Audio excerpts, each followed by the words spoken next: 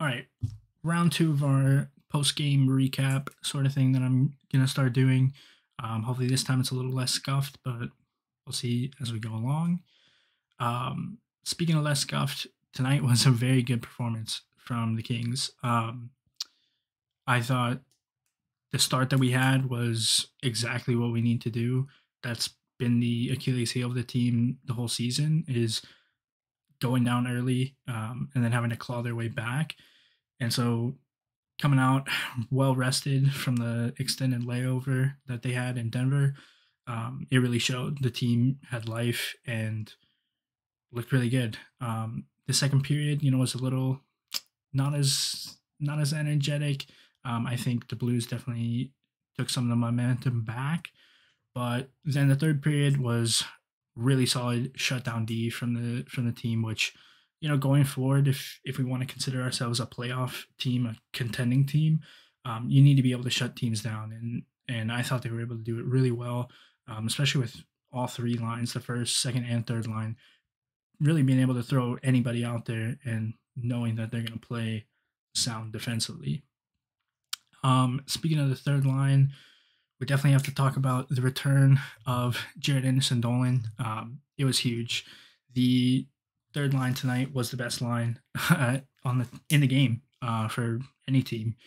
They just play really well together. It's simple but super effective, and it really it kind of causes not a log jam, but some questions that I think Tom McClellan and the coaching staff is going to have to answer pretty soon, especially with Dustin Brown coming back. But I mean, having a third line like that you have total faith in is going to chip in offensively.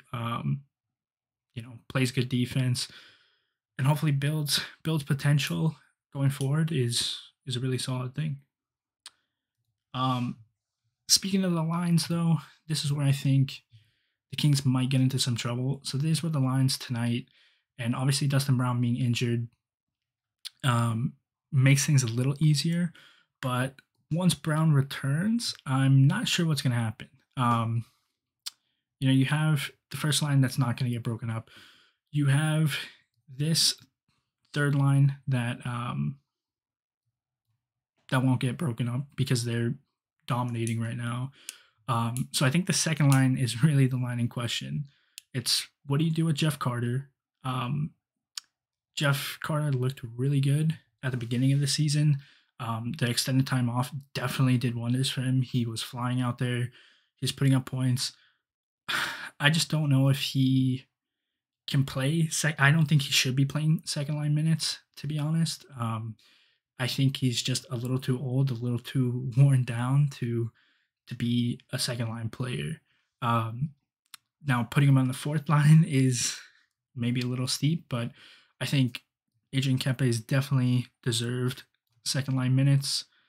And then Anthony Ciu, I guess that's where the problem comes is the second line.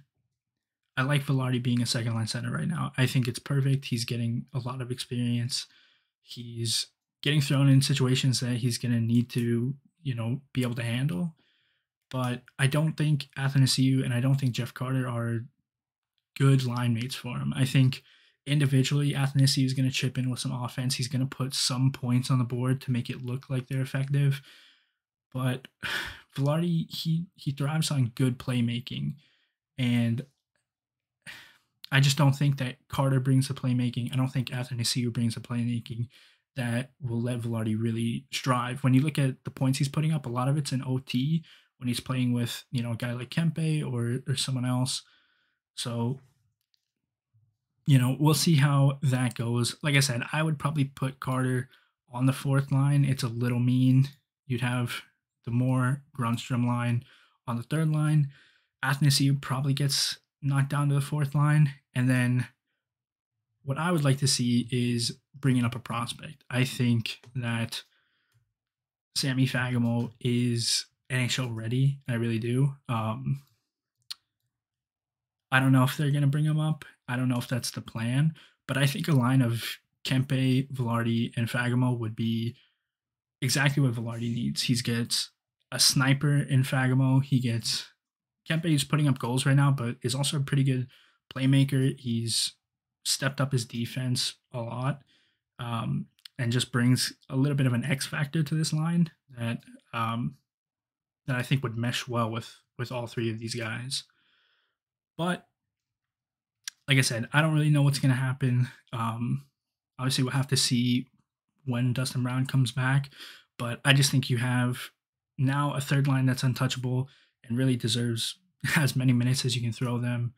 You have a guy like Kempe who, you're not going to put him on the fourth line. So you put him on the second line. I think Velarde deserves to be on the second line. And then I don't know. I don't know if they want Athanasiou to keep playing with Velarde and Carter. I don't personally see that line working right now, and definitely not in the future. But we'll see. I guess my little, I don't know, hot take would be, looking at the years left, 1 year left for Alex Iafallo, UFA.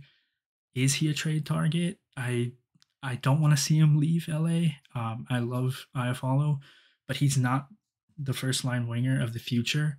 We have a lot of young guys who, obviously are listed as centers, but most likely are going to make the NHL as a winger. So I don't know. Do we trade Iafallo? Do we keep him for this season? Let him walk? Are we going to resign Iafallo and then turn him into a third or fourth liner?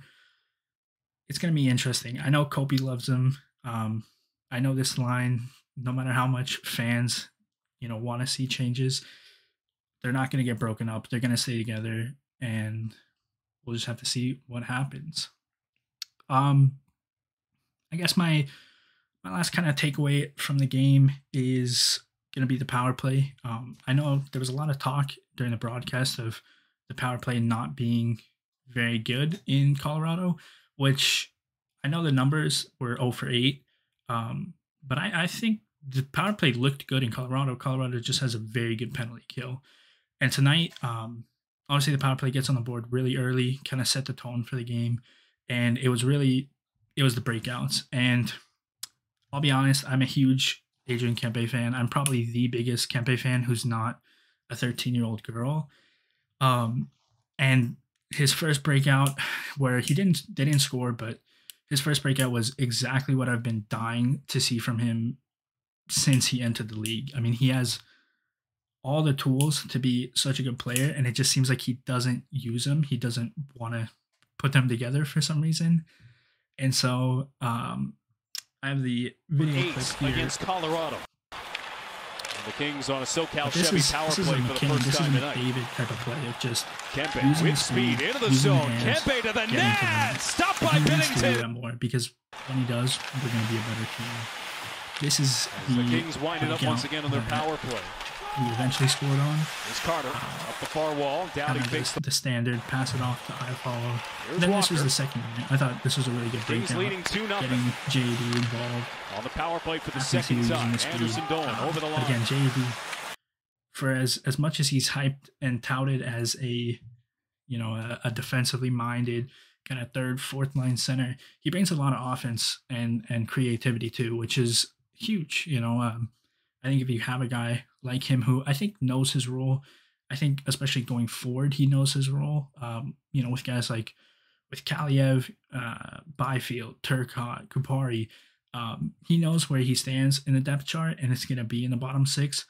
But I feel like he is comfortable in that role and doesn't mind that role. But he still adds, an X factor that unfortunately a guy like Blake Lizotte doesn't really add. But looking back at the highlights, I thought the Athanasiou fight, it was fun. I think he looked a lot better than Krug there, but I don't know. You kind of think that a guy like Athanasiou is so strong, such a fast skater. I was expecting a little bit more of a better win, but it was a good fight nonetheless. The one goal against, it was unfortunate. You'd like to see Peterson get a shutout, but he does get the assist to get his first point of the season. Might be his first point of his career. I should have double-checked that. But again, looking at other guys who scored points, Kopitar continued to dominate tonight, gets the empty netter, a little bit of a lucky one, but, you know, a goal's a goal. And the assist on the power play, Doughty, another power play goal. Again, I talked about the power play looking good, and Doughty's a huge part of it. I think he added a level to his shot that was never there before, and it really makes the power play a three-headed monster of Kopitar, who can shoot, but obviously is going to be the main quarterback and looking for a pass. You have Kempe, who's also found another level of shooting and scoring one timers. He's a threat to the defense, and Doughty's a threat now too. So when the years passed, we struggled because kind of seemed like everyone knew Kopitar was going to look for something. Now we have better looks. We have more guys who, make the defense have to think and defend, and that's why the power play's been probably the best part of the year for us. Like I said, third line gets on the board twice. Anderson Dolan 2 assists, Moore a goal and assist. Grunstrom gets one of the goals. Moore obviously got the second goal, and it was a good play from Walker as well. And then, Doughty getting an assist on the Kopitar empty net as well was what rounded out the game.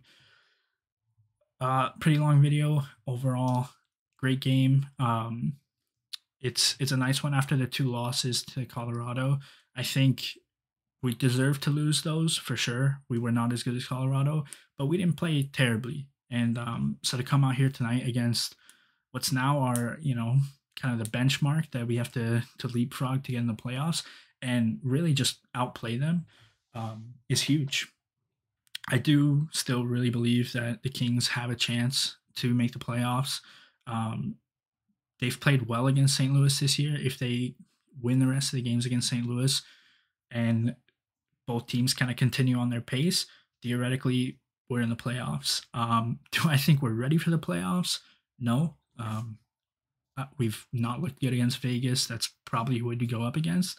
But this isn't really a year to tank. If it gives guys like Velarde, JD, Bjornfoot, Mikey Anderson experience, Cal Peterson also experience in playoff atmospheres, then that's a win in my book. And it's just fun to win, and it's fun to have something to root for, which is kind of been lacking the last couple of years for Kings hockey. But this season, it just feels different. It feels like every game I'm going in thinking we have a chance, we can win. Let's see what happens, and that's a really good thing to have. Thank you everybody who watched and stuck around, and I will see you guys on Friday night when we play Vegas, which it'll be an interesting game. We haven't looked good against Vegas. They're obviously the best team in the division, so I want to see what they can do, especially coming off a good one like this. Hopefully we're still rested. I do hope that Brown comes back. I don't know. He's been a little hot and cold with the fan base, but I like to watch him play. I think he makes the team better, and so hopefully he returns. We'll see how the lineups look. We'll see what happens with Kempe. We'll see what happens with Carter if he does come back. But yeah, see you guys Friday.